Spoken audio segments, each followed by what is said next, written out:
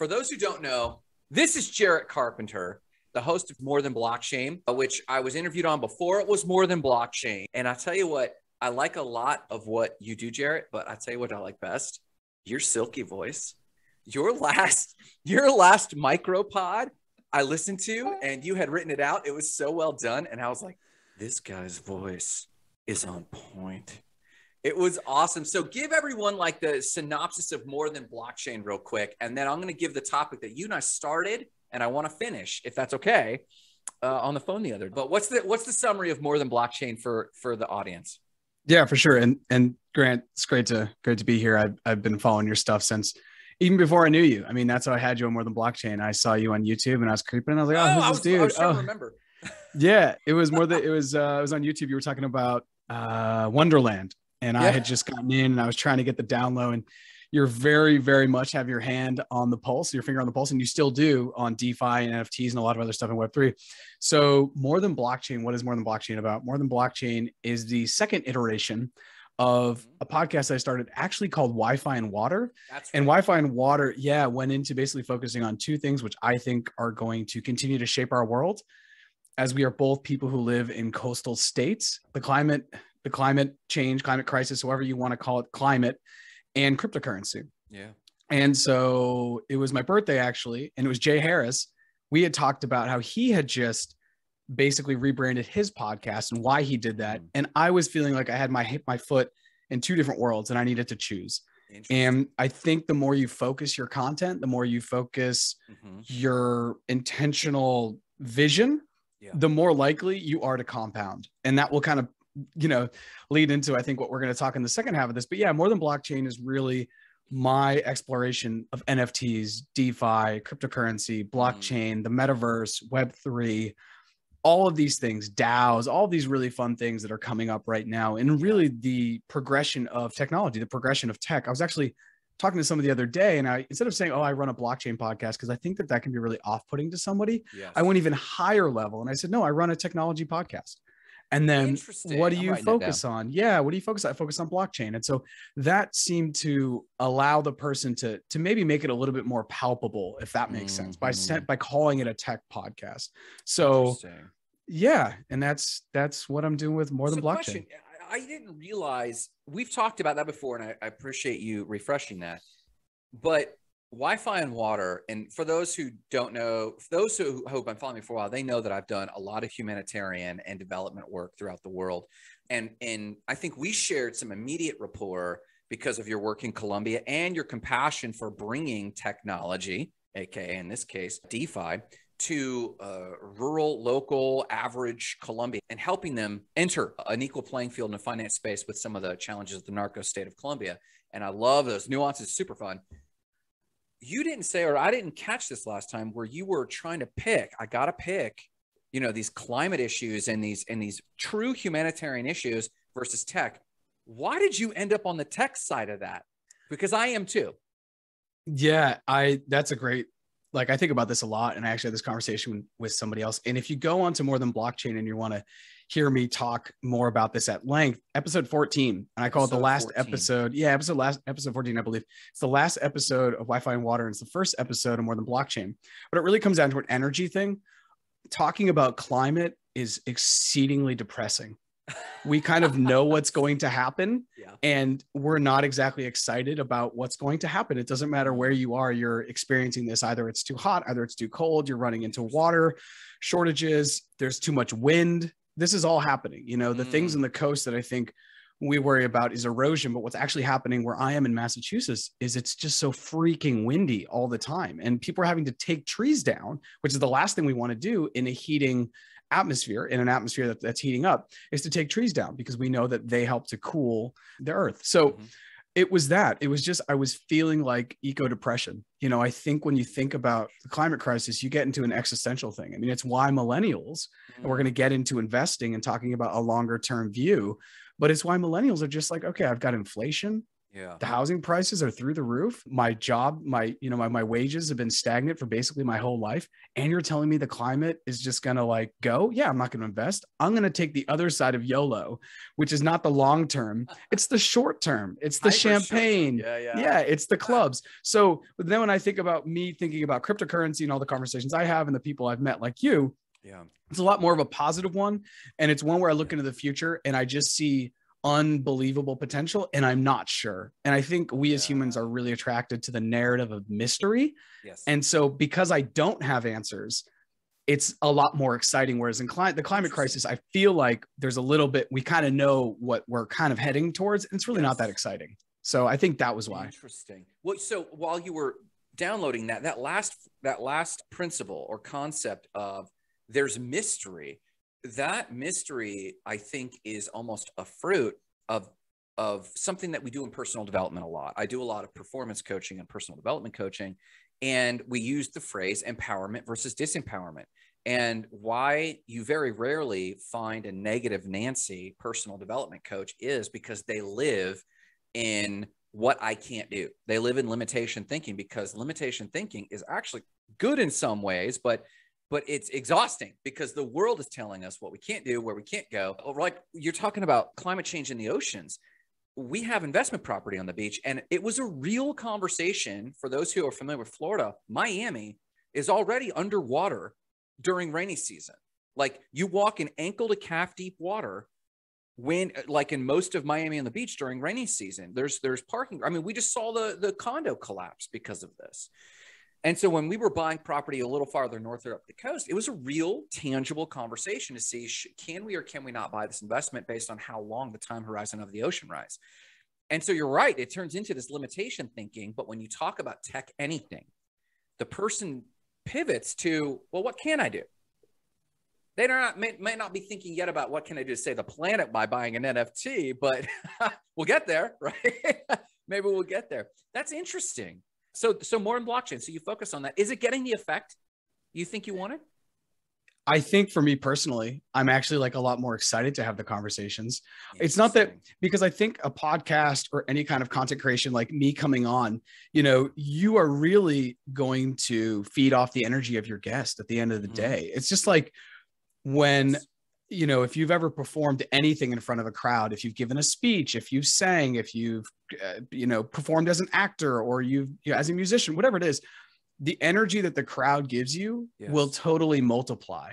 And so I would have guests come on and they were great. There were amazing guests, but sometimes we would touch these topics and they would drop stats. And it was just kind of like, oh my gosh, like that's made my day worse. And then when I go to edit it and I'm re-listening again, and I'm kind of going through and chopping it up, it's just kind of like a PTSD thing. And there really is such thing as like eco-depression, and people are, it's actually becoming more of a thing. So it's totally what you said. It's a flip of mindset. And we talked about mindset when you came on the podcast, when you came on More Than Blockchain. And, it goes from like, I can't do this to how do I do this? And I think that that's just such a small little thing that a lot of people, they understand the value of that. So it's not that, I think for me, the climate crisis is something I'm still very much engaged in. And I actually probably read up on it almost as much as I read up on crypto or blockchain, because I find it to be so fascinating. But I think it's something that I want to have on my own journey, and maybe not necessarily create public content that's up on Spotify and, splashed everywhere. If you search either of us on Google, you get to our content fairly quickly, which is a great thing. But I want to make sure that I'm protecting my own energy and continuing to create stuff that's going to, allow me to be the happiest that I can be as I create content. Cause I think, as creating content could be a super lonely thing, man. Sometimes you're like, why am I still doing this? Is anyone listening? What are we doing? And you got to really zoom out to see the larger vision. I like that, man. Well, and the concept of curating content sounds very two-dimensional. It sounds diva-like, Instagram-like, but I know what you mean when you say it, because from a higher level standpoint, if you Google me and you just skimmed headlines of whether it was my show on YouTube or whether it was my blog post, and you said, okay, what was Grant's message to the world? Grant drops dead. We cremated him. And now we're just reflecting. What was Grant's message? You're right. Like, what was the net impact I had on people's lives?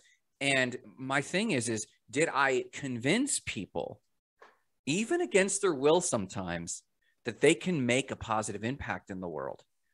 And we already are very well acquainted with the negative impact we make. And I think even from a climate perspective, I go out to the grocery store, and me and my wife have reusable bags, and nearly every time we still get the plastic bags. And like, we know better. And it's like, we accost ourselves, but like, that's what I mean. We are so well acquainted with what we can't do.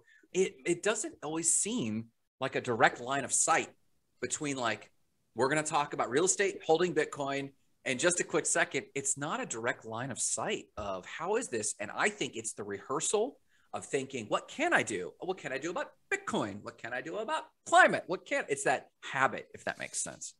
Yeah, that totally resonates. I've just even noticed I've been more excited to do the podcast since I shifted. And I think for me also, going from Wi-Fi and water into more than blockchain, I've just felt more focused. And no matter what you're doing, whether it's investing, you're trying to build a business, you're trying to do videos on TikTok about cooking, whatever it is, the more focused you become about your end goal, I think the happier you become in the short term, because then you start to have more of a long-term vision.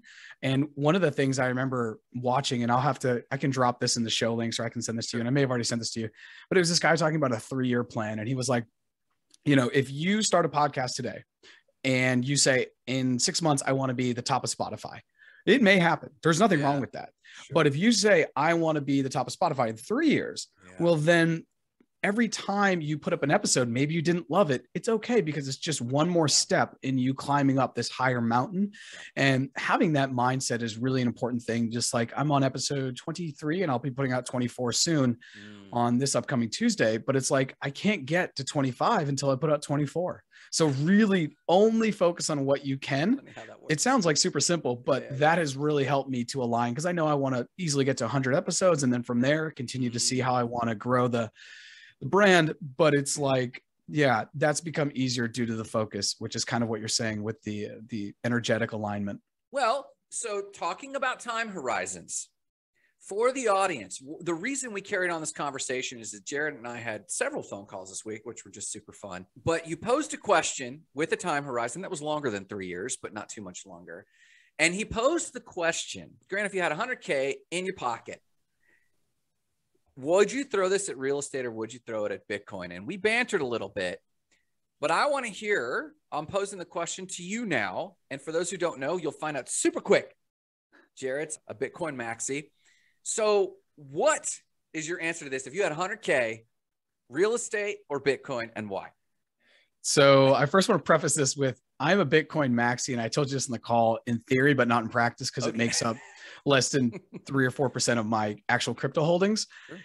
But I do believe that Bitcoin is probably the best asset, and the thing that you do want to start to move bigger and bigger amounts of your capital, even if that's going from 1% to 2%. Well, you've doubled your allotment or allocation of investment into Bitcoin. And so the conversation that we had the other day was fascinating, because standing here right now, I have the 100K. You've just given me 100K. Thank you so much, Grant. I would just put it in Bitcoin as opposed to real estate. And that is because I think in the next 10 years, or even by 2030, and I was listening to Michael Saylor, if people are new to crypto or Bitcoin, and you don't know who Michael Saylor is, please just go Google Michael Saylor or get into YouTube, and you will have an uber amount of content that you won't be able to handle. But he said the other day, $1 million per Bitcoin by 2030 is probably conservative.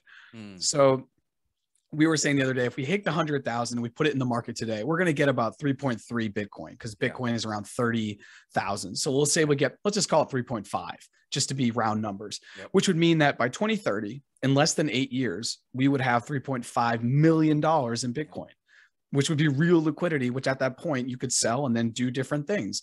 And I would take that over real estate for a couple of reasons. One, I've never really been in real estate. You have. So I don't really have that knowledge. Two, I understand Bitcoin, and I understand, how to put it into a cold wallet and store it in a proper way. And three, I think it's really the thing that has always been kind of weird for me about real estate was you get and I'm excited for you to talk on this because you've dealt with this. You have to deal with humans. Yes.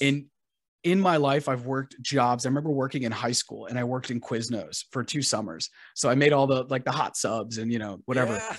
And after you work in the food industry, I don't care who you are, even if you're still working in the food industry, you know that the average human, including yourself, because we're all just humans walking around, we can be really, really hard to deal with. And if I take that Bitcoin, I don't have to deal with maintenance. I don't have to deal with tenants. I don't have to deal with upkeep. And so for the real estate side, it would just be more of a time suck than just buying this one time, setting it and forgetting it. Sure. And then continue on with other investments that I have and other things that I'm trying to get off the ground. So for me, and we've talked about this too, the importance of time, but this also goes back to goals. And for me, my goal would just be to know that my financial future is totally okay. And with my belief in Bitcoin, if I were to able to just get those 3 Bitcoin today, I wouldn't even have to worry about, for me, any other long-term investments, because I would see that that would be such an appreciating asset that the world is just slowly more and more going to want to have, that I would be like, okay, great. As opposed to the real estate, I get super worried because there are very few places on the planet now where I both want to live. Let's use cash flowing real estate properties where I think are going to be around if I get a 30-year lease, that I'm guaranteed that A, people are going to want to visit. So there's going to be turnover, and that B, are going to be around at the end of a 30-year lease. So that's kind of what I struggle with. And this comes to, like, we have fires in California. We have the sea level rise. We have a lot of drought in the middle. If we're just focusing on the United States, I guess you could, but there's just so many things I can't control that I would feel better. Like I have more cards, like I could change my cards up if I could just get that Bitcoin today. But this goes back to what we talked about. This all has to do with your goals and what you see, because the other side of the conversation, and I'll kind of set this up and then I'd love for you to talk about, is like, if you wanted to step away from work, maybe you take that 100,000, you get 3 rental properties, you start to get that cash flow, and maybe you get, I'm not sure how much money, say you get 500 out each month, which I think would be generous. You take that 1,500, you geo arbitrage, which is how I live my life. You move down to Colombia, you move down to Central American or South American country. And that 1,500 feels like 150,000 in the United States. And now you've created time for which maybe you create another vehicle. So you get a new 100,000 and then you put that in Bitcoin. So there is no like easy answer, but I think that's why it's so, when there's not a simple answer, those are the best questions. So with that, what would you do? Would you take the Bitcoin?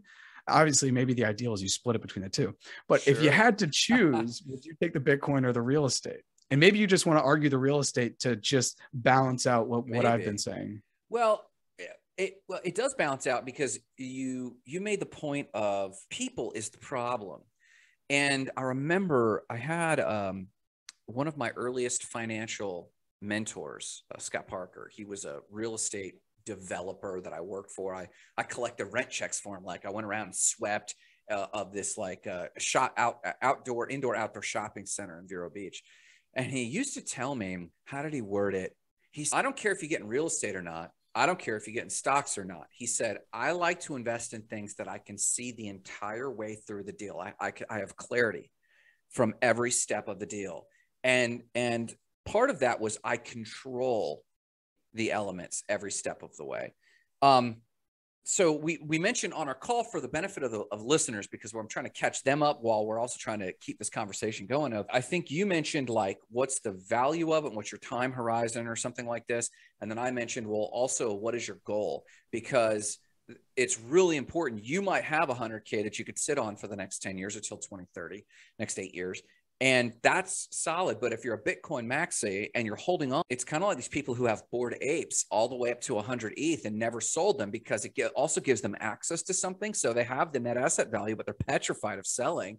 And now it's pulled back to at 1.30 ETH. It's kind of back up a little bit. But they're just riding the wave going, I have an asset, but it doesn't mean jack.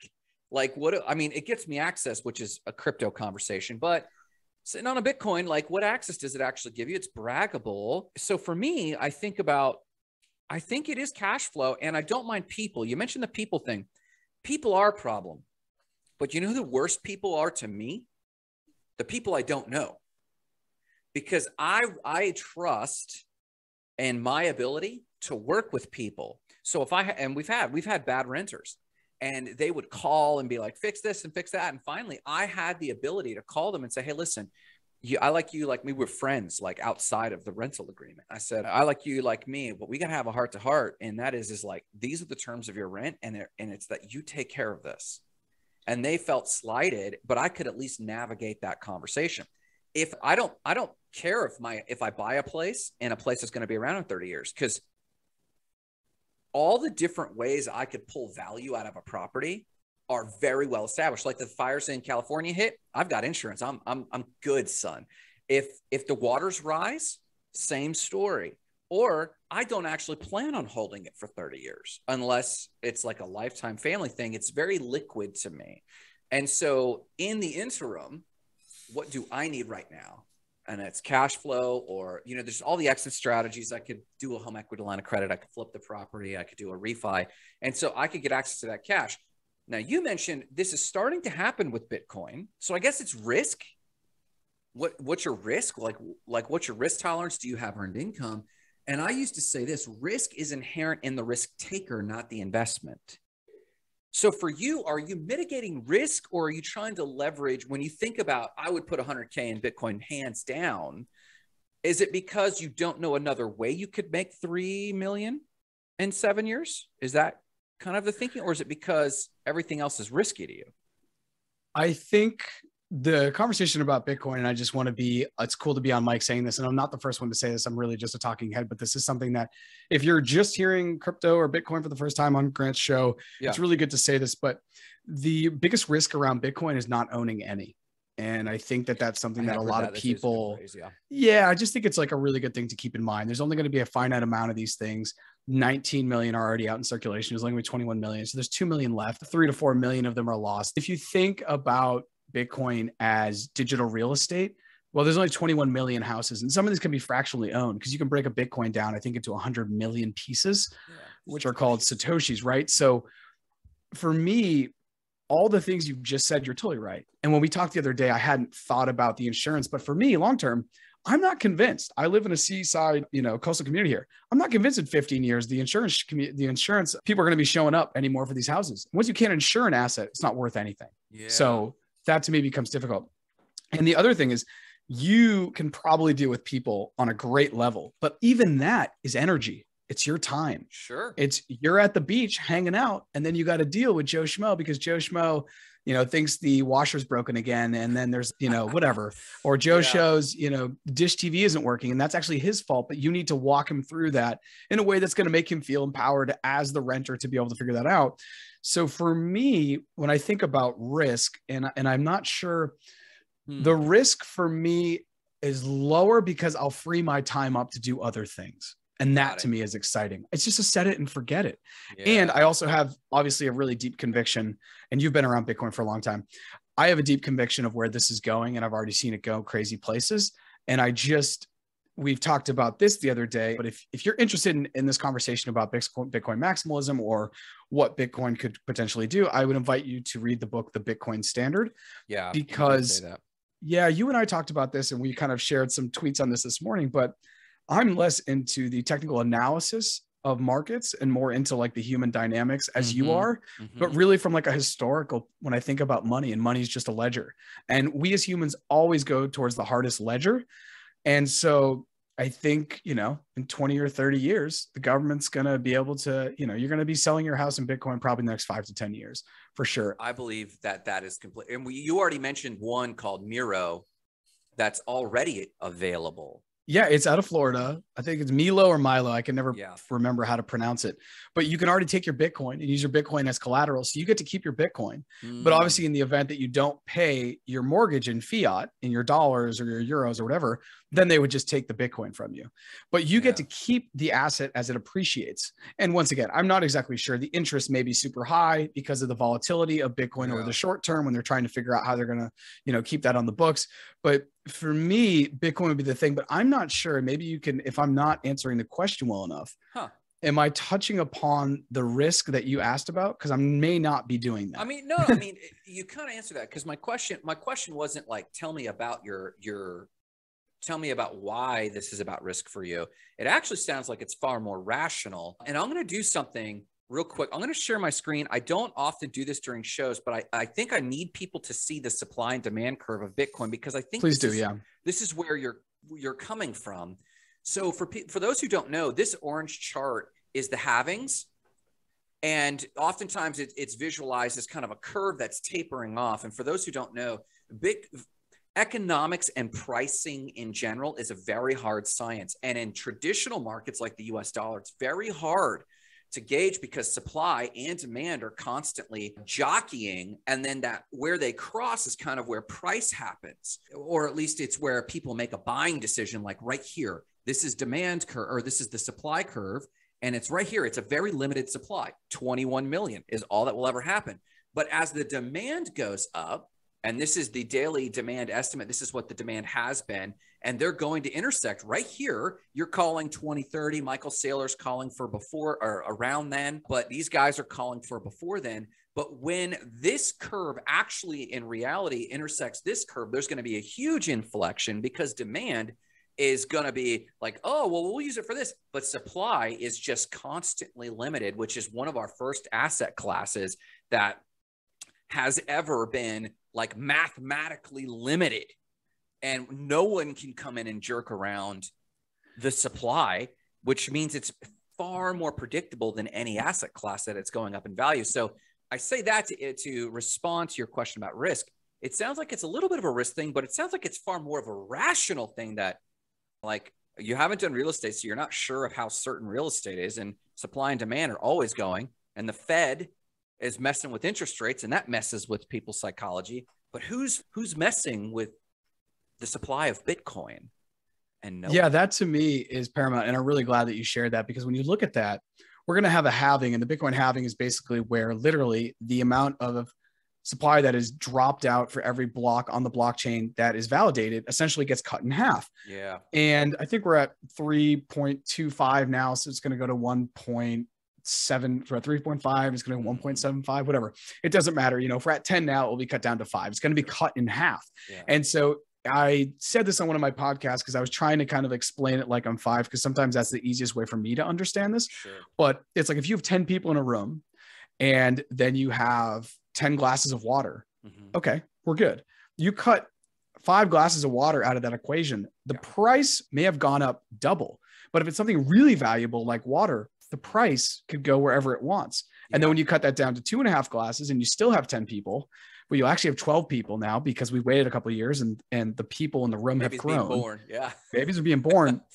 So as the supply is decreased and the demand increases exponentially, what does that leave you? Well, it leaves you with a price that no one really knows where it's going to go. And so it's something we can really wrap our heads around. And one of the ways Bitcoin is created using proof of work, which essentially means like you have to have miners. Yeah. But I had never thought about this, and this was shared with me recently, and it may have been actually on one of my most recent podcasts, which I believe was episode 22, where I had a Bitcoin maximalist on, and he was just amazing. It's an amazing episode. But if you think about the housing, this is an actual way to create apples and apples with Bitcoin. So it's not apples and oranges with housing and real estate. Okay. If you think about that, the reason why a house is so valuable is because there's a limited amount, and we're going to continue to create them. But in order to create a house, we have to put in a lot of work, which is kind of like the proof of work or the miners.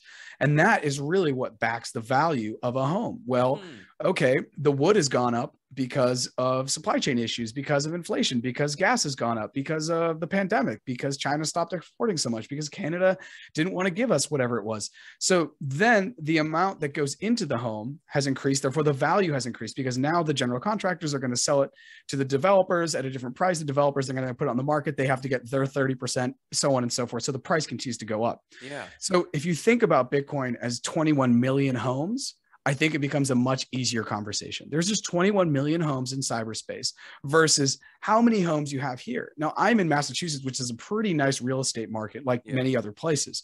But if you think about my home, let's say my home was worth $500,000. The amount of people in the world that could buy my home, who could afford my home, is a lot. Who can buy my home and want to live in this town, we're going to get down to a couple hundred. And then who show up to bid is a certain amount. But what if everyone in the world could buy my home? Yeah. That's what Bitcoin is. And I think the antagonists, the opponents of Bitcoin, they have a question of Bitcoin. I can answer this question for a lot of other Web3 or crypto project in a different way. But for Bitcoin, the argument of that's a great apples to apples comparison. But what the Oracle of Omaha would say, Warren Buffett, no one needs a Bitcoin. They need a house. But I think you've spent more time with Bitcoin. What is the rising? What is the demand all speculative, or is it becoming functional at all? So Bitcoin, outside of like other cryptos, and I'm going to speak about this, and I'm sure, please, I want someone to tweet at me and say you were wrong. This is why. This is what you can use Bitcoin for, because then I'll learn as well. Bitcoin, as it is right now, I don't really know what you can use it for. Obviously, on some platforms, you can leverage it and then get fiat back in a loan. Yeah. So it is seen as collateral. But to talk about Warren Buffett's point, I think he's totally right. I can't sleep in a Bitcoin. It doesn't give me shelter. If we think about Maslow's hierarchy of needs, it doesn't put food in my belly if I'm not going to sell it. Like, so what does it really do? And I think what it does is it allows me, and this is something that I only learned recently from a guest on the podcast, which was really great. It's not really an investment. Bitcoin is the first time in my life, because I've grown up in the fiat standard, where I can take my economic energy, put it into Bitcoin. Okay. And it's a savings instrument. So that way, when my children, it's a store of value, but in a different way that we've ever seen, because gold can inflate, like the price, the supply of gold can go up. So for me, it's like, this is the other thing. You have to, I have a job, which is giving me income. I have a couple side hustles, which give me income, which allow me to take the $100,000 in the hypothetical and put it in Bitcoin. Sure. Now, if I were broke on the street and that money came to me, obviously Maslow hierarchy of need kick in. I need shelter. I need security. I need safety. I need some food in my belly. So I think when we talk about investments or Bitcoin, it's a pretty privileged conversation. But to answer Warren Buffett, it is 100%. We have money that we can do something with other than just survive, which on planet Earth right now is really difficult. But I think to answer Warren Buffett, it's like, dude, you hold Coca-Cola stock for 75 years. Does that keep you like, tell me how that works. Now, I know that he may get dividends off it, which then he turns into fiat, and then he's able to afford his things. Sure. But I do think in the future, with the lending, in 10 years, if a Bitcoin is worth $1 million, banks are going to be like, give me your Bitcoin. I need that. There's going to be different layer 2 solutions that are going to build off of it, that banks are going to want to hold this to show liquidity. Exactly. To then be able to rent out fiat to people. So for me, it's also like, Bitcoin is so new and so nascent that, if I said, man, why spend so much time on the internet in 98? You may not have an answer, but it's like, we don't yet know the value and the utility of Bitcoin because I do believe it's going to be absolutely crazy. And by the time average people are not going to be able to afford it. Well, and so that point is very important. Because when you asked the question, I was really challenged with it. And I wondered why I was challenged with it, because I have my teeth in real estate. Now, for those, if you haven't picked this up, I'm also eyeball deep in crypto at this point. And eyeball deep. and so it was a difficult conversation. And I was challenged with this. What brings this value? And you might have heard this, the 3 aspects of money. It's a storehouse of value, medium of exchange, and a standard of measure. And this is why puka shells or salt could be this. It's what we have full faith in. And for whatever reason society has brought this about, salt, the giant wheels on Easter Island, like whatever the reason was that money happened, it became a standard of measure, storehouse of value, and medium of exchange. This is what has been so interesting about Bitcoin. And what you said, in so many years, once everyone does want it, it won't be affordable. The point of that is so important is this is why I think it is important that people jump in now. We talked about empowerment early on in this episode, and I was thinking about the recipients of your work in Colombia. I was thinking, in terms of Maslow's hierarchy of needs, if you're on the street in Boston, that's one thing. But if you're on the street in Colombia or Haiti, that's another thing. And if I could give you a liquidity that circumvents a corrupt government, you would rather have that. I remember, you'd appreciate this. We used to do these shoe drops, like Tom's shoes in Haiti. I had the advantage of being on the ground for weeks on end in Haiti. And so you'd have these short-term missionaries who would come. They do these clothing drops and shoe drops, and then they would leave, and then a new group would come in. And I got to watch. I remember I was so disenchanted. I got to watch them do a shoe drop. And the locals received that. The Haitians put the shoes on. The kids ran around with these shoes, and they were so grateful. and they would turn around and sell them on the market as soon as the missionaries left. I want the fiat. I don't need shoes. There comes a point, you're talking about Maslow's hierarchy of needs, but for those in the developing world, that hierarchy is actually different. And sometimes liquidity in a cryptocurrency can make more sense than actually giving them a house. The Toms thing is a super interesting business model. You know, you and I go to a mall in the United Good States, and bad, right? and we buy some Toms, and Grant and Jarrett are just so happy because now we've changed the world. And so then 2 pairs of Toms get sent to another part of the world that maybe we've never been to, whatever. And I remember being in Guatemala, and this is years ago when I was in the Peace Corps, and some volunteers were talking about how they had seen Toms kind of come to their town. Yeah. And it was this huge truck just full of Toms. Mm-hmm. And once the people kind of caught on to the idea that, hey, these are shoes for poor people because no one wants to be seen as poor. Yes. They all of a sudden didn't want them. The utility behind the shoe was lost to the social utility, which branded them as poor. So I thought that was a very interesting thing. And I think it goes back to the conversations we were having exactly about Maslow's hierarchy of needs. And it's just kind of like at the end of the day, and this is one of my buddies, Dan, who I did grad school with and I did grad work with, and he's been doing payments and payment processing and basically how to get people tied into bankless people tied into the more quote formal banking economy. Yeah. And he's always just said, we just not need to give people money and let them do what they want to do. And like universal basic income experiments. Yeah. And in the developing world, there's these things called CCTs, I believe, and conditional cash transfers, which is like, Grant, you want money, we're the government, I'm the Guatemalan government, you have a family, you have these 2 sons. And so I'd like to give you money, but let's do it conditionally. I need you to have a little buy-in. So what I'm going to ask is that you take your sons and your family for, you know, doctor's appointments, and you guys do certain things that will be good for citizenry, like as citizens. Yeah. And because of that, we'll give you, if you check off these things, then we'll give you, you know, what would be, I don't know, a couple $100 a month, but a couple $100 a month will change your life. It will allow you to get your rice and beans and kind of be on your merry way, maybe pay for your rent, whatever it is. And so I've always found that just giving people the power to decide what they want to do with their money is the best, because you take 100 people in any country, even the United States, you pick 100 people and you say, would you rather have cash or this other thing? It could even be anything that has to do with Maslow's hierarchy of needs. I'll give you $100 in cash, or I'll take $100 off your rent. I'll give you $100 for a food stipend. I'll give you $100 for some healthcare, whatever it is. People are just gonna say, no, give me the cash, because 100 people aren't gonna decide on one thing that they all collectively need. They're just gonna say, give me the cash, and we're all gonna make our own decisions. How closely have you looked at the Grameen Bank? Oh, see, here we go. And this is why I love connecting with you, because every time we connect, we learn. I have not looked at that.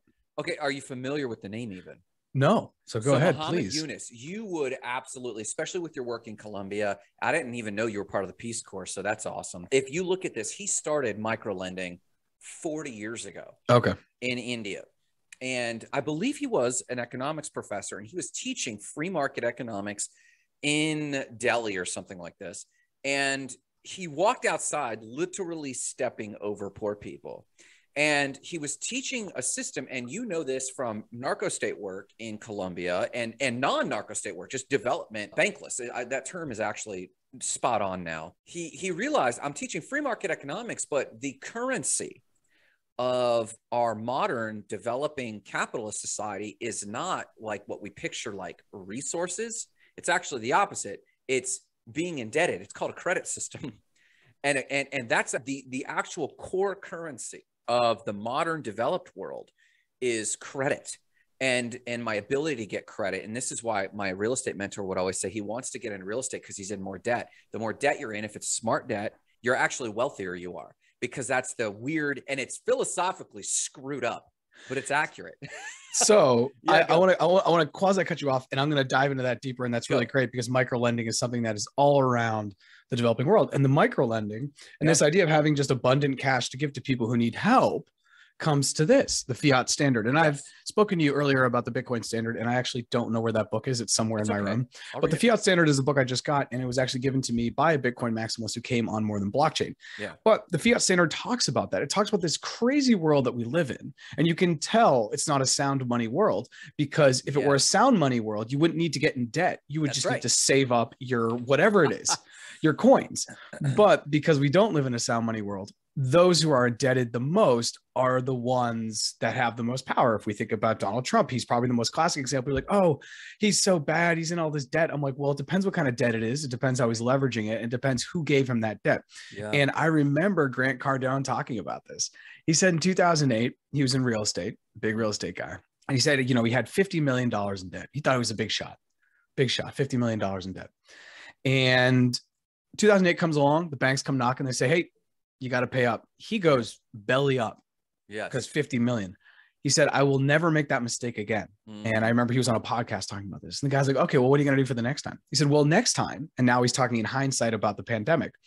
So, well, the next time I'm going to have so much money that the banks don't call me and say, give me money. They call me and say, let's have a talk, because I'm too big to fail. So pandemic came around.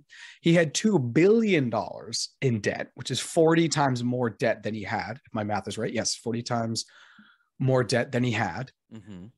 And the banks did that. They said, well, now we have to have a conversation. So you almost want to be too big to fail in the debt game. Right. And that is how you know. And people are like, what do you mean we're not on sound money? Like, what is sound money or hard money? Well, hard money is we're not there. Because if we were there, then you wouldn't be taking out debt. You would be accumulating whatever the money is. And who gets lost in a credit system? And so this is why we have a term called the bankless. To your point, like the Grant Cardone conversation, everyone thinks if you dole out that anecdote, they think what you're going to say is during the pandemic he was sitting on $2 billion in cash. No, he said, I'm going effing deeper, and now I'm so deep I can't get screwed. I'm just going to go all out to the hill. And then you're like, well, that also is a very privileged conversation, because when Muhammad Yunus 40 years ago steps across these poor people, he realizes I'm teaching free market economics, and 99% of the world still will never be able to perform in that ecosystem, because in credit is given in an asset-based society. And these are people without social security numbers. These are people who are born without papers. These are people who are born in his world in a lower caste that aren't even considered touchable, as we know anecdotally about what the untouchables are. And so his thing is how do we do micro lending? What are assets that the assetless have? What is leverage that we can have basically banks are asking ourselves, what's our risk profile? They look at your assets. That's how we have it in this credit system. But when someone has no credit, what do they have? How do we mitigate risk to give them money? And what they found was, through a series of experiments, they found that if we do cohorts of 5 people, we give them a capped microloan. They submit an idea. Instead of warm sodas on the corner, I'm going to do cold soda. So I need $25, not a lot of money, but for them, it's a lot, to buy a cooler and ice in the morning. And now, instead of charging 10 cents, I can now charge 20, double my revenue. The cohort of 5 all have to come from the same neighborhood, the same block. And they have to meet weekly to pay in weekly interest. And only if everyone pays back their loan over whatever the time period is, they can then nearly triple or quadruple the resources they get access to next. And so what they found is the asset that the bankless have is social connections.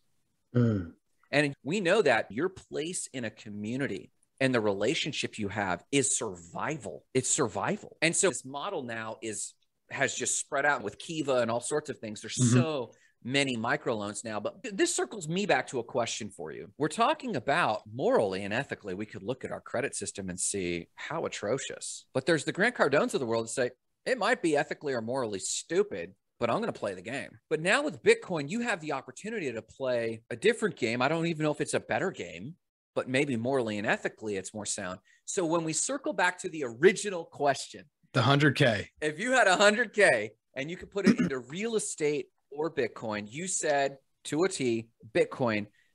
But given the conversation we've had, would you say it is still a rational conversation? Is it an ethical conversation? Are you any more clear on why? I think one of the things that when I think about that decision, I have 100K on my desk, it just comes down to time. It comes Right. down to time and knowledge. Like I've never done the real estate deal before and you have. Mm. So I don't have the knowledge of that. Whereas, like I said, I can understand the entire process of getting Bitcoin, putting it on a cold storage wallet and then sitting on it.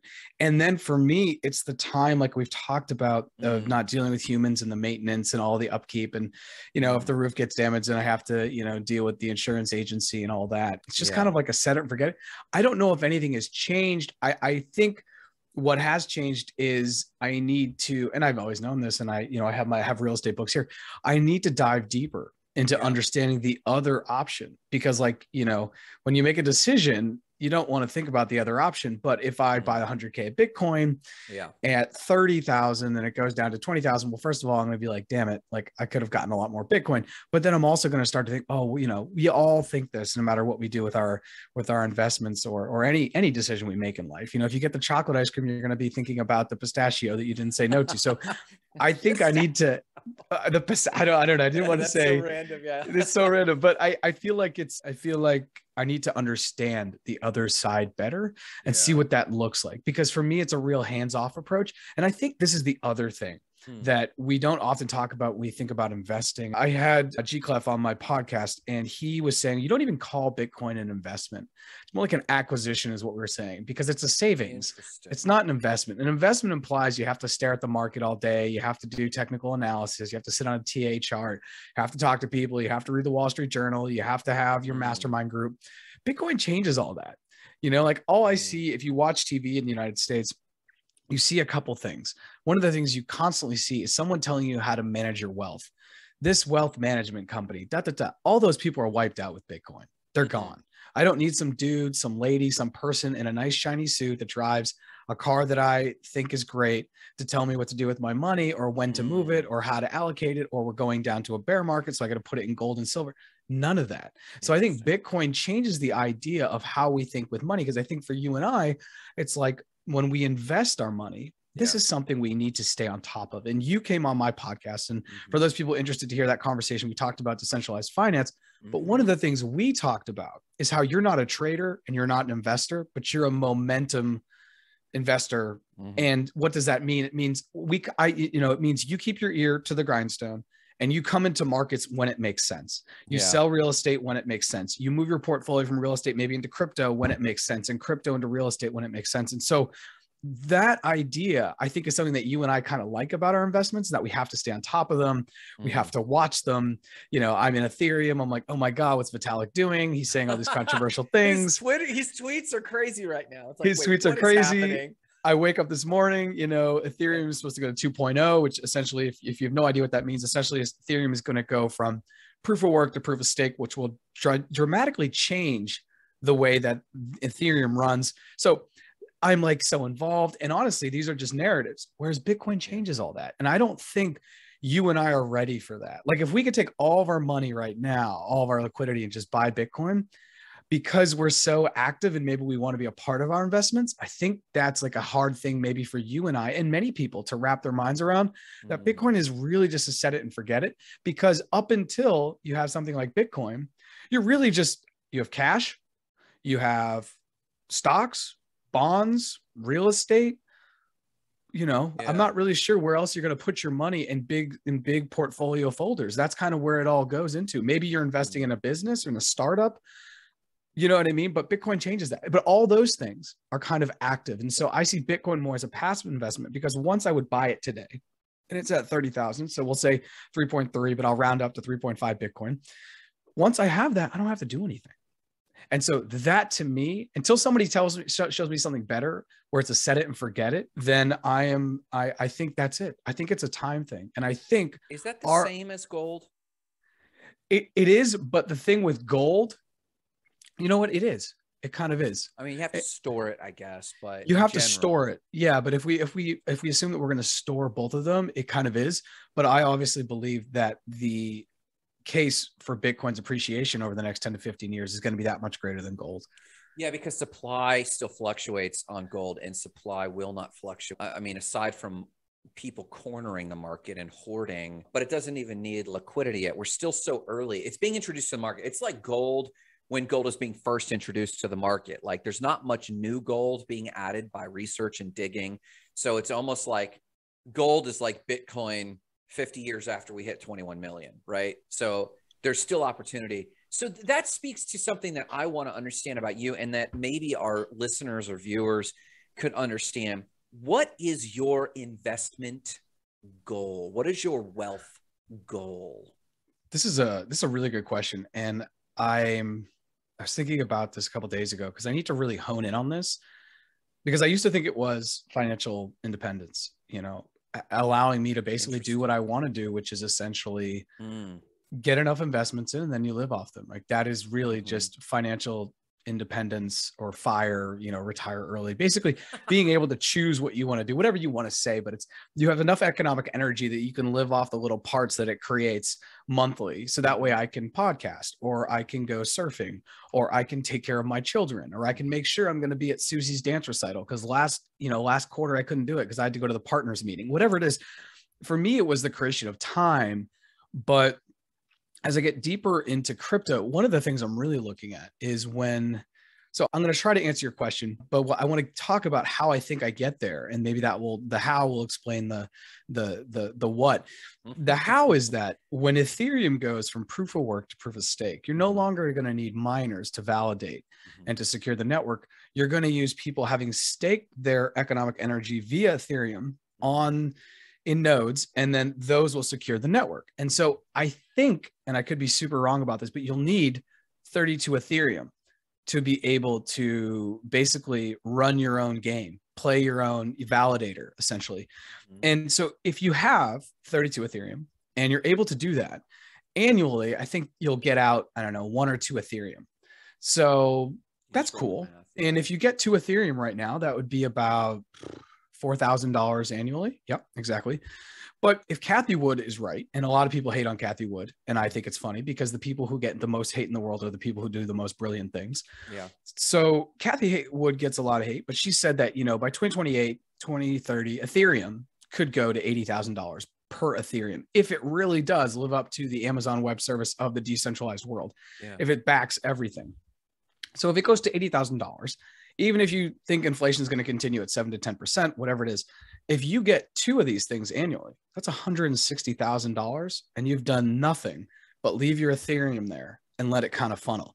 So that new idea of like, that to me is the new financial independence or FIRE model, which isn't using banks or using stocks or using real estate. It's using crypto. And this is kind of staking and DeFi in many ways. To have enough that you put it up there and then you get it back. Now, there's so many things that can go wrong with what I've just said, but all that is to say, I still feel like my wealth goal is to be able to get to that point. And I'll tell you the date I've set for it is summer of 2026. And that is because the World Cup is coming to the US, Canada, and Mexico. And every single time the World Cup is on, I have to watch every game. It's like my thing. That's it. Some people are into the Olympics. I'm into the World Cup. I'm a huge soccer fan. So I've given myself to 2026, really till 2025, because I need to have my investments going a year before so I can start to do the short-term capital gains, have them all in by 2025. So by the summer of 2026, I can start to draw on that, whatever that looks like, whether it's Ethereum, whether it's real estate, whether it's crypto, whether it's something else.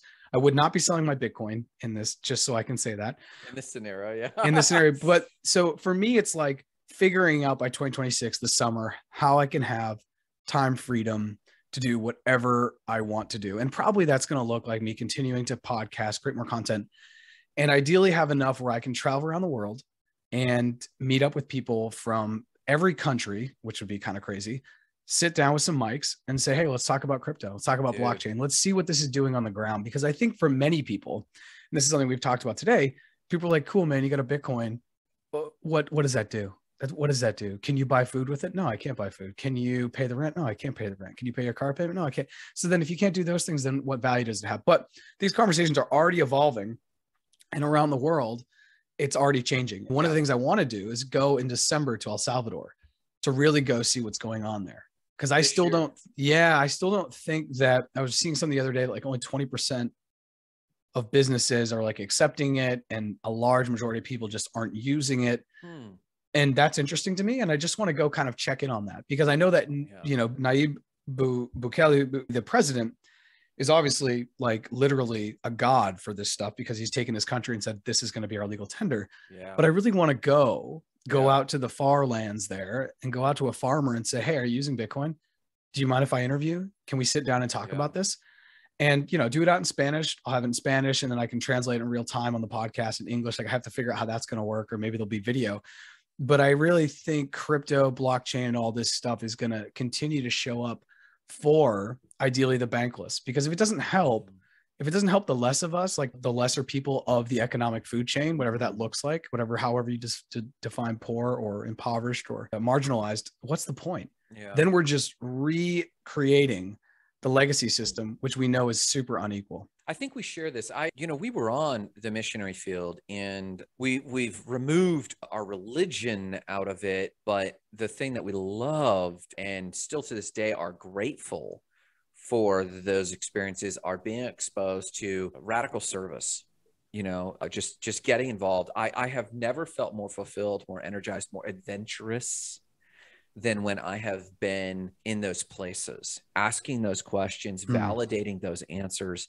And even the gratitude of having these conversations, in my case with local Haitians, the gratitude they would express that someone was willing to hear because they knew that I would have a million of these conversations and expose their reality.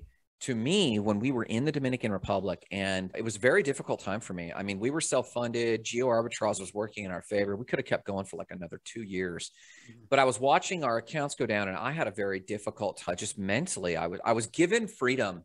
There's a great book out there. It's a religious book, but the title is just rich. It was called The Burden of Freedom by Dr. Miles Monroe.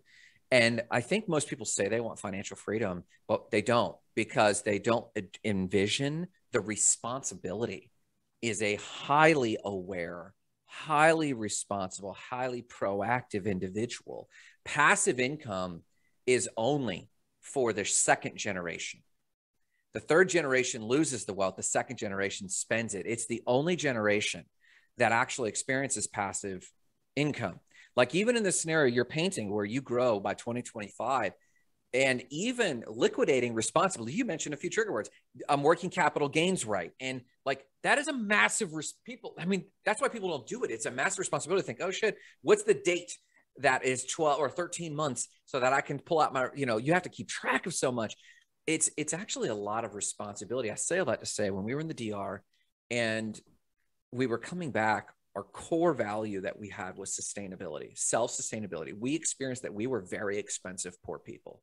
This is you and your wife. Me and my wife. Gotcha. We were on the missionary field, self-funded, and we were watching other missionaries going back to the States on sabbatical and fundraising. And like of their fundraising budget, they'd raised $120K, and like 80 of it was their salary. And you're like, how much of this goes to people that you're serving? And the response to a person was like, well, we got to prep for retirement. And you're like, wait a minute, we've thrown in with the least of these, and this is my fate, but we're giving ourselves a golden parachute, but we call it selling poverty porn.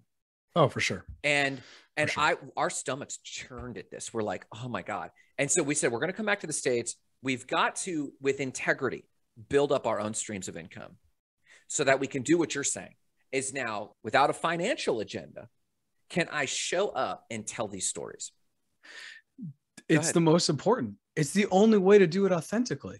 I think. Because otherwise, there's performance happening on some level. You're performing to the people that are staking you with this money. You're performing to the people that are there because you built in a $40,000 agenda, which you do not need in the Caribbean. Oh. You could live on $10,000. You could live on less than $1,000 a month and live well. Yeah. So yeah, maybe not in all the places. I mean, sure. I'm maybe not in all the countries, but from my experience, and everyone has a different lifestyle and how they'll live. The thing that brought up for me was this idea, and this is an idea that I floated to someone in Colombia, and this is what I kind of want to do, and I don't really know how to do it, but I would love if someone just staked me so I didn't have to worry about the money. Just making like the basic. I'm not trying to make money out of this. I'm just trying to do this. I just want to, I think that's Web3 for me. I just want to do things. Web2 is like, figuring out how you get the most out of it. Web3 is figuring out how you give the most. And so that's good. One of the things I really want to do is go down to Colombia and there's two components to this. Like, I think when we talk about crypto, we talk about Bitcoin, for us, we are forgetting a massive thing that we're both highly aware of, but we don't even talk about it, which is financial literacy. And Yes. just even having the discussion of stop buying your Yeezy, whatever you're spending. Like, I was shopping yesterday, and I'll go back to the idea of having Colombia. I was getting some food yesterday, which was unbelievably expensive. And I'm like, yeah, inflation exists. This is real. Like, okay.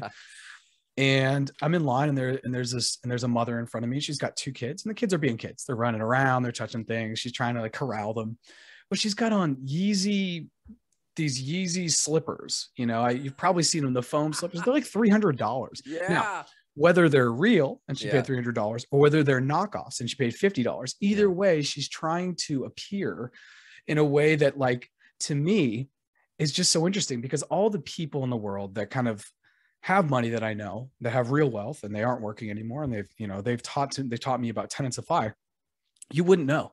Yeah. They're wearing ratty clothes. Yes. They're rolling out. They got a Honda Civic they bought from 2010 used. Yeah. And then it's like the other side is this performative. I have to look good for the gram. I have to look good even when I'm going to shop to pick up a couple avocados.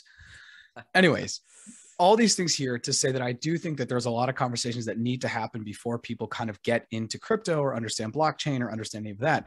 Yeah. So I would like to go to Colombia, and I need to first have the literacy conversation, but then followed by that, once you have those tenets down, I want to talk about Bitcoin very, very shortly after that. Yeah. And one of the things I'd love to do is create a course and go around and just spend a week in a town. Yes. And choose towns specifically because they're tiny, and I can get 30 to 50 people in a room in this town and do it, Monday, Wednesday, and Friday for 2 hours. I'm going to go and give a little speech, and you're going to come. And at the end, you're going to get an NFT that says, you've taken my thing, and you can show that to the world. Yeah. Whatever. If anything, in Latin America, if you show up and you promise people a diploma at the end, and there's coffee and bread, they'll show up every single day. Yeah. They may not listen, but they'll be there. And that's fine. In Haiti too. Yeah, it's 90%, 90% of life is just showing up. So anyways, that's something I would really, really like to develop and do. And I wouldn't need more than, honestly, like $25,000 for someone to just hear this and be like, oh yeah, I'll send them down there. And I would go do it. And it would be an amazing year. And along the way, I would be teaching at night. And then during the day, I would be going around and trying to record, for More Than Blockchain, as many conversations as I could have, both locally and then with connecting with people around the world using Zoom and using other platforms like Discord to have conversations. So that is something I would really love to do. And to be frank, like, I don't know if anyone from the company I work for, my Web2 company, is going to hear this, but like, I would put in my 2 week tomorrow. If someone's like, yeah, here's this, like, create me a budget and go do that, because that to me is so important. And so many people, especially in Colombia, the peso is dying. It was down 17 to 18% last year. Wow. So that's a 17 to 18% tax if you're just making the peso. And that's brutal. And most people don't really understand that. And that's just the currency devaluation. That's not even discussing the fact that tomates are now more, aguacates are now more. You want to get your car washed, that's now more. You want to travel, that's now more. I would ask for nothing in return of that entire thing. Just go out and do it. You raised several killer points. Number one, I did want to call out this because you said it offhand. And for those who are listening, who are learning this financial vocabulary, when you say financial literacy, I think we're both thinking of Robert Kiyosaki, who really made that big inside of me a little bit. He often used the term literacy, yes, but all you need to do for financial literacy is have financial vocabulary. And we're talking about Web3. And when people are hearing Web3, they're hearing the tech stack and they're hearing coding. And you and I know, no, that's blockchain and that's crypto. When we talk about Web3, we're talking about a whole cultural philosophy that's shifting. And you said Web 2 is about how much can I get out of it? Let's maximize what I can get out of the system. And Web 3 is let's maximize what I can give. So what I'm taking is just enough. What I'm giving is everything. Because we're finally seeing the possibility that we can go be rewarded for being ourselves. The hyper micro niche of caring about awesome stories and the ethos of Web 3 is let's help one another. You and I, before this call, just were reflecting on a previous conversation that was like, hey, how are we going to protect ourselves? And you and my responses to a person are, well, no, how can we just give more faster? Less barriers, more speed. Let's go. Exactly. So I appreciate that about you. But then all of that to hone in and just agree, this point of financial literacy is huge. An example I thought of is you mentioned investing being looking at charts. the reason I love the word investing is I literally picture the opposite. I don't have to look at charts. That's trading. Trading is looking at charts. Investing is I have a holistic understanding of a thing and I inject money into it. And now my only job is managing it. Another piece of vocab is I don't believe that there is such a thing as passive income. I wanted to hit you on that because you were saying passive income, and I wanted to hit you that I don't believe that that's true. I think that that's something that we're sold. Yes. And yeah, I do believe, like, the people that I know that have passive income set up, they still work 10 to 15 hours a week on phone calls, talking to the people they have their deals set up with. Advisors, lunches, golfs. They're still, but those things, when you're at those conversation levels, that's kind of fun. Doesn't seem like work because you're just talking about, as you say, how do you actively manage the passive income? And that's what people don't understand. There's an active role in any passive action. I do believe there's passive growth, and that's what you're talking about. Sure.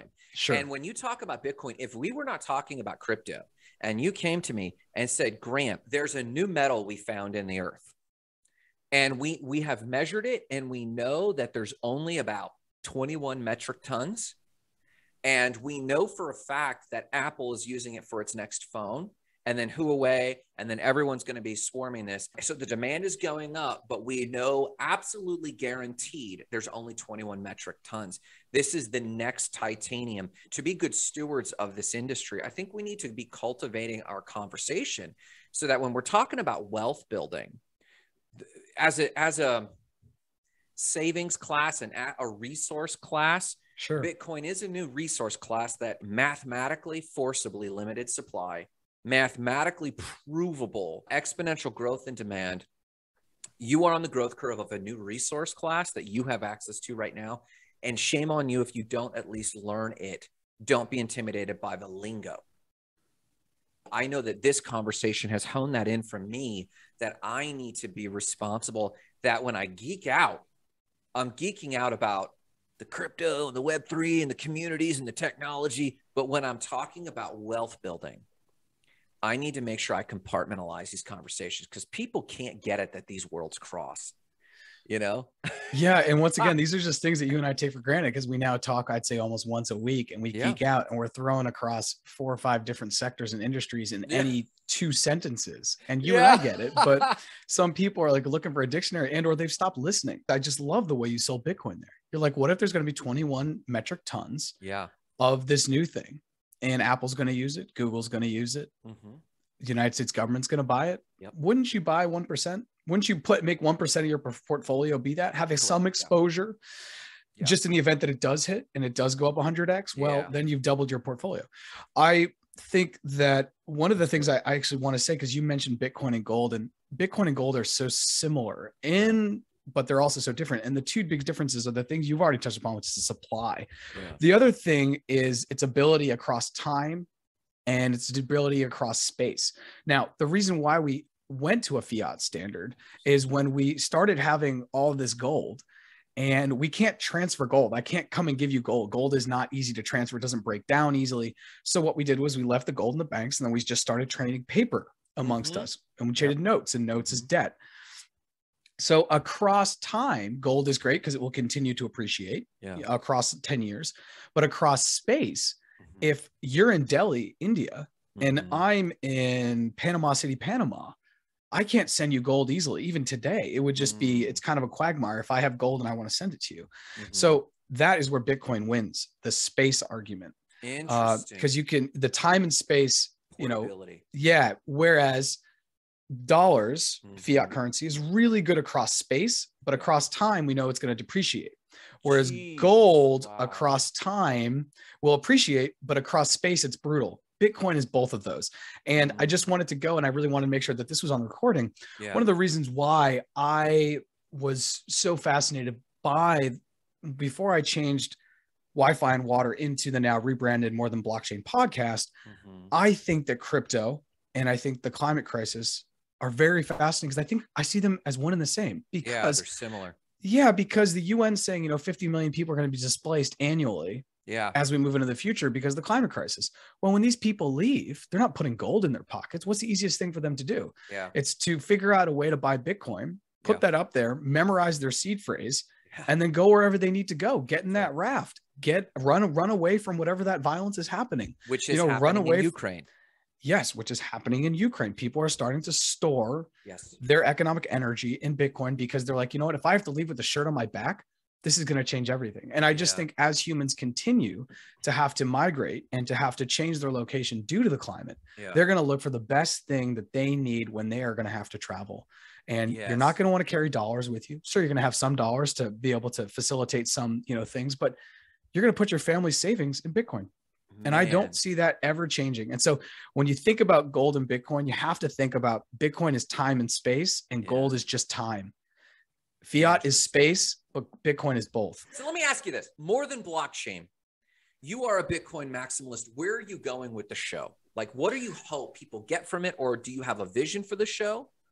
Yeah. So Bitcoin maximalist, like I said, I'm a Bitcoin maximalist in theory, but not in practice because it's still less than 4% of my portfolio. But by 2026, that will not be the case. I mean, I'm actively creating my strategy right now in this bear market to, as we would say, sweep some floors pretty seriously. Yes. And I'm stacking up fiat to be able to make a good entry. When we hang up, I have a whole buy list. Yeah. Yeah, exactly. Check our Twitters. More than blockchain, I haven't really talked about what I want it to be. And I was thinking the other day, and I think the podcast is really cool. I like creating podcasts. I like having these guests. And I was texting with one last night, this guy, Brandon Torrey. He's doing an amazing thing. I call him, he's going to be like the new Sean Parker, the way that he's trying to reconfigure the way that we access music. And if you haven't listened to that episode, I would check it out. I mean, he's really doing it. Sometimes I've, myself included, I still have not created my Web3 or my crypto project as a builder. I'm really just creating content around the space. And I'm going to start to do that as a builder with my NFTs that will be guest only exclusive NFTs. So there's that element. Yeah. And so that way all the guests will come in and there'll be a network, and I want to have a Discord, and I want to really create a connection because I know that there's going to be so much synergy among these people that are going to be part of my community. Mm-hmm. And so that's one thing. I just see more than blockchain becoming a bigger brand, and I want to grow the brand. And this is the first time I'm actually going to share this. So if you hear this, you're like, wow, that's kind of crazy. Let's do it. I'll wear the shirt. Yeah, exactly. So there's going to be merch. It's going to be swag. And I'm working right now to find a environmentally friendly source of shirts, because I don't just want to go to a place and just kind of have them done. It doesn't align with me. And I don't think it speaks to like where I see the world going and stuff. So I want to have merch. I want to really turn it into kind of like a media brand. I'm building a library of PDFs that are like from Goldman Sachs, from Bank of America, from financial institutions, from now crypto think tanks, as a way for people, because I think a lot of people are like, oh, okay, like Bitcoin. All right, you've talked to me about it. I listen to your podcast. I don't believe it. I want you to go onto morethanblockchain.xyz.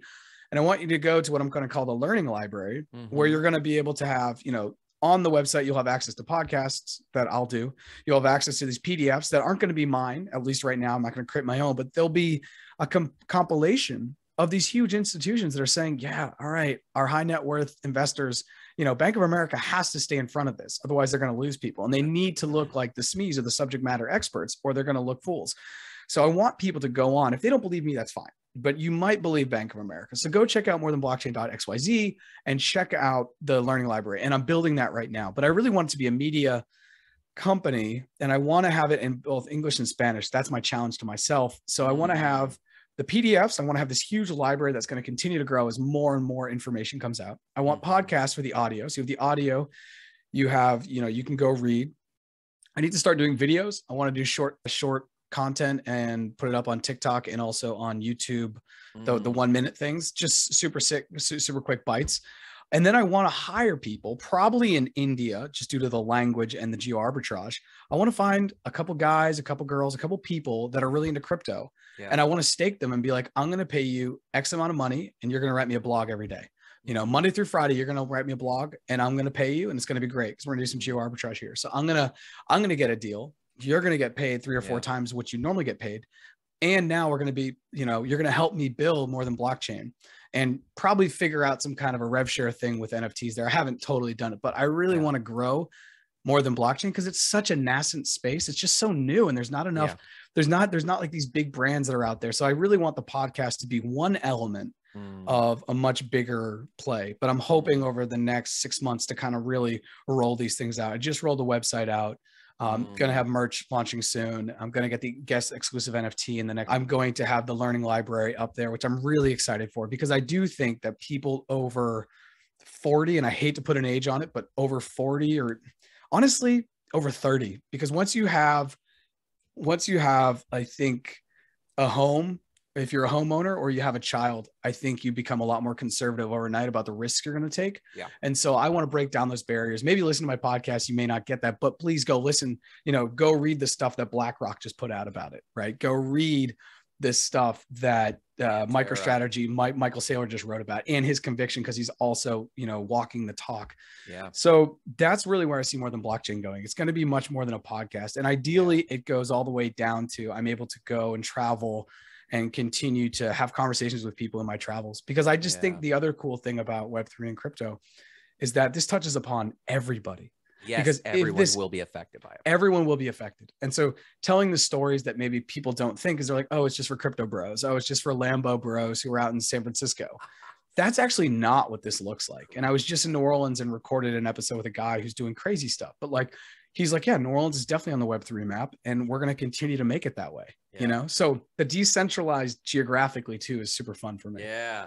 Well, let me ask this question, then I'll let you go, because you and I could just, stay here for the weekend and talk through this shit. What's the best way for some rube to say, okay, I'm going to start thinking about acquiring 1% of my portfolio? What is like the most sublimely simple way you would onboard somebody? This is so I'm going to give advice that I haven't taken myself, which I am not a fan of, but I need to actually just go do this. There is Swan Bitcoin, and this is probably the easiest way to dollar cost average or buy into Bitcoin monthly, which I just think that you should probably do, unless you have a bunch of capital on the side and you can put in 1% just all in one. And, it's at 30,000 and, it's going to go to 1 million, or at least you believe that storyline and you've looked at the stats that we've shown here. I thought the video of you showing the supply and the potential demand was just unbelievable. I would say looking into Swan Bitcoin, you can set up an account and then you can just start buying Bitcoin. I have a buddy who buys $10 a day. How do you spell that? I don't even know this resource. Swan, SWAN, Bitcoin.com, SWANBITCOIN.com. So that is what most of my friends use to buy Bitcoin in smaller increments. So if you just want to, like I said, my buddy gets $10 a day. I have people that get like $100 a week, whatever your threshold is. I have a buddy who gets a couple thousand a month. I personally buy monthly, so I don't do the daily. But if you're looking to, Swan has some of the best, and it's just for Bitcoin. And interesting. Why Swan instead of just like Coinbase? It has Swan has much better fees. Oh, Coinbase has crazy fees. I'll check that out. Yeah, and I think Coinbase, I think Coinbase is trying to do way too much, and I think they're going to continue to try to do way too much.